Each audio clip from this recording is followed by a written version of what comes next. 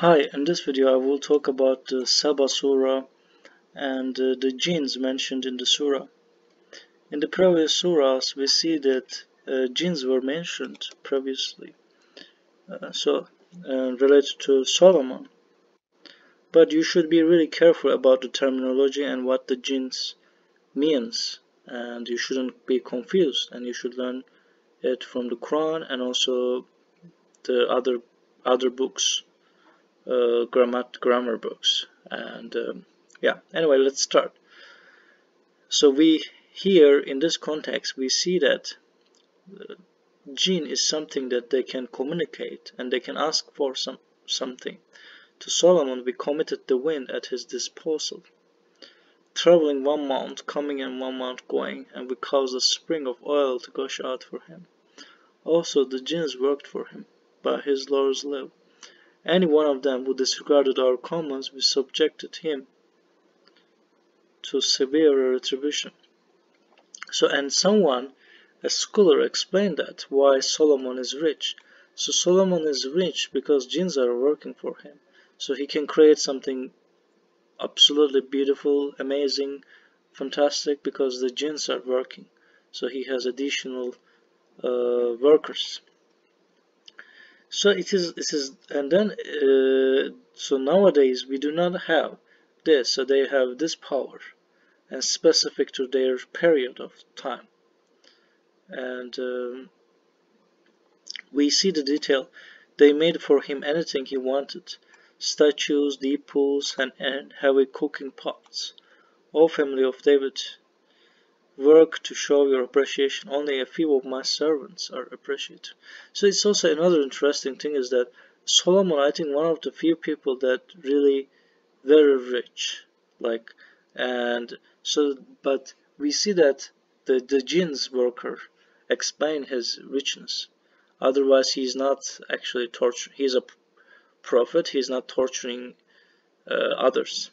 So you understand my point, I guess. Not torturing to build something. So, and then let's read it further.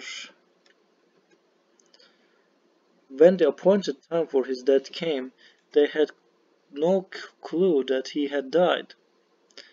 So not until one of the animals tried to eat his stuff, and he fell down, that the jinns realized that he was dead. So not until one of the animals tried to eat his stuff, and he fell down, that they cannot fight against it. And that time the jinns realized that he was dead. So they have no sense of that consciousness. We see that they thus realize that if they really knew of the unseen, they would have stopped working so hard as soon as he died. So we see that. So I think the powerful person died here, in charge of them, and then they also have a time to, we all will die, and then as soon as they have the chance to stop, and they don't want to work that hard. So this is also another interesting thing. And then let's see other verses. On the day when he summons them all, he will say to the angels that these people worship to you. So why jinns were mentioned in this surah? They will answer, be you glorified, you are our Lord and Master, not them. Instead they were worshipping the jinns, most of them were believers therein. On that day you possess no power to help or harm one another, and we will say to the transgressors, test the retribution of the hell that you used to deny.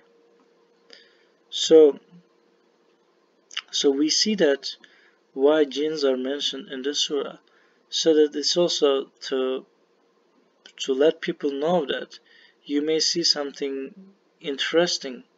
Maybe some people can get information from the future. It can be a thing.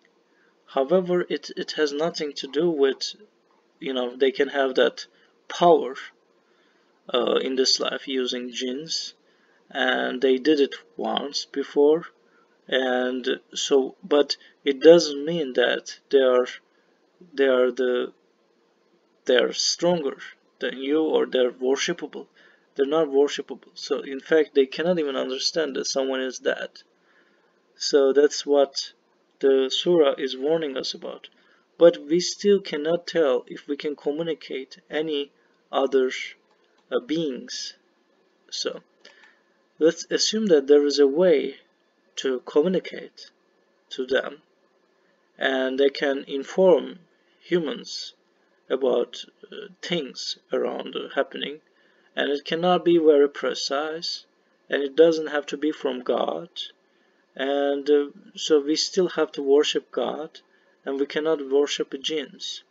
So that's what we should know based on the surah. So, and then no empiric studies can demonstrate they exist, because there is no pattern we can observe, and it's not something that we can get with pattern, because it changes. It's like there's some level of randomness. So you may get the answers as seems, but it's not like something provable, and it cannot be used as a tool like in the previous years, like the previous version. So, and we see that in June Surah it was explained why we cannot do this, because now it is not allowed. So that is my explanation of it. So, and I don't know that much, but in this surah, only thing that we can certainly say is that they work for God, and they also believe in God, and we only should pray for God, and I shouldn't ask help from someone else, any other creatures, any other beings, angels. None of them can help us. Only God can help us.